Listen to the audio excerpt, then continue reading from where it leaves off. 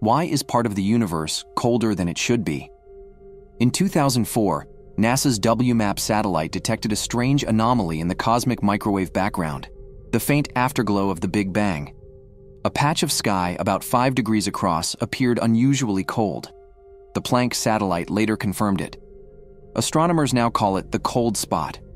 On average, this region is only about 0.00007 degrees Celsius, or 70 microkelvins, colder than the surrounding space. That difference may sound microscopic, but in cosmology, it's huge, far beyond what standard models predict. What could cause it? Some scientists argue it's just a statistical fluke, a rare but random dip in the background. Others point to a possible supervoid, a region over 1 billion light-years wide with far fewer galaxies, where light might lose energy as it passes through.